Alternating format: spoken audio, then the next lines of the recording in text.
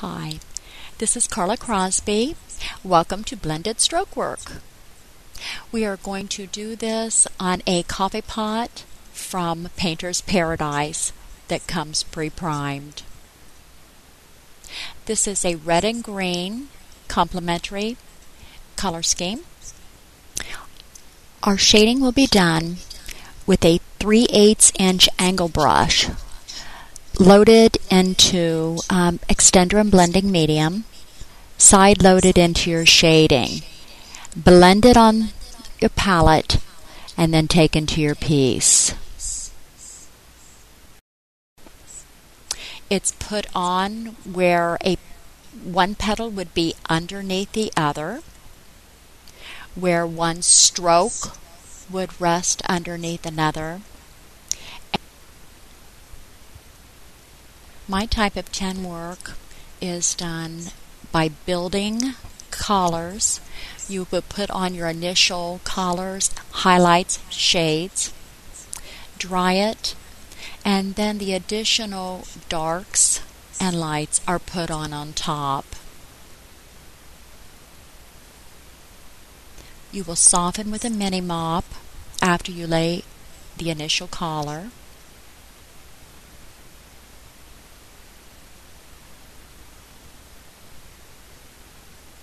This gives added depth to a stroke work piece.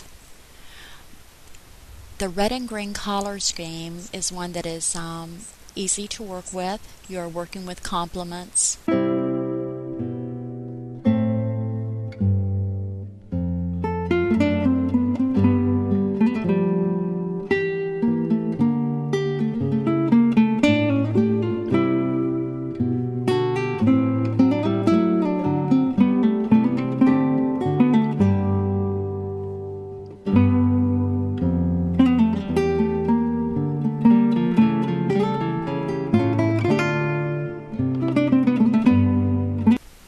We will be using my Tradition shading collars, mixes 1 and 2, for the deepest shades in the reds and the greens.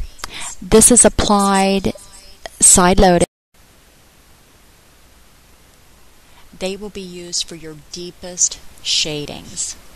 Anywhere that you need a little bit of an additional depth, a little bit of additional shading.